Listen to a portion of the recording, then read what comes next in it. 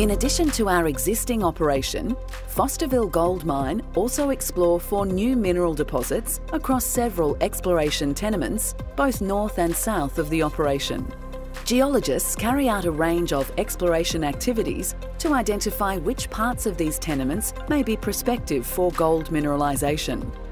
Air core drilling allows geologists to access rock samples from what is called the basement or Ordovician sediment layer, which can be anywhere between 0 metres to 160 metres below the surface. Obtaining these samples helps to determine the quantity and extent of potential gold mineralisation in a short space of time and with minimum disruption and land disturbance. Where possible, air core drilling is safely carried out on public land, such as roadside reserves. If private land needs to be accessed, this is always done in consultation with the landholder. Fosterville Gold Mine will never access private property without the express permission of the landholder. In all cases, potential environmental and community sensitivities, including cultural heritage and traditional owner land rights, are fully assessed.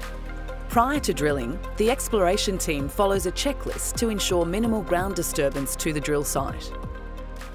We confirm that what we've seen in our dial before you dig process is sort of accurate, so we'll check for telstra lines and stuff while we're out here, power lines and those kind of things. And when we do that, we also capture a photo to show what the site looked like before there had been any disturbance, which is really critical for our rehab process to make sure that we're getting our sites back to at least how we found it, if not better. Air core drilling uses a truck-mounted rotary drill rig supported by a truck-mounted air compressor in order to recover soil and rock samples from a 3.5-inch drill hole which contains a tube within the drill stem. The soil and rock chips are collected in bags for on-site analysis. A geologist does initial analysis to gather data about the strata of the soil. My job as a geologist is to basically understand the geology of what's coming out of the hole, and the way we do that is we end up using our sieves and we dry sieve the rocks and wet sieve the rocks, and then we end up with chips like this.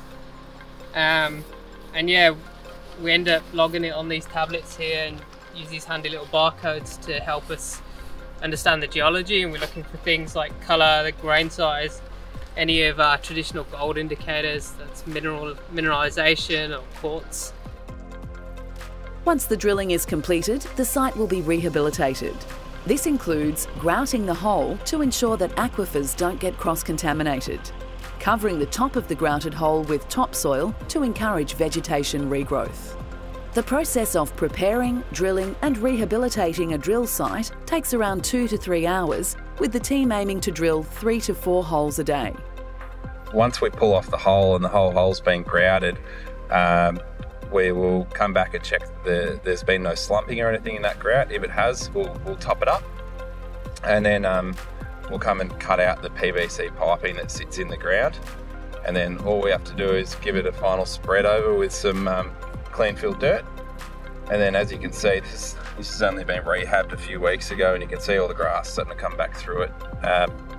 So give it another month or so and you won't even realise that we've been here.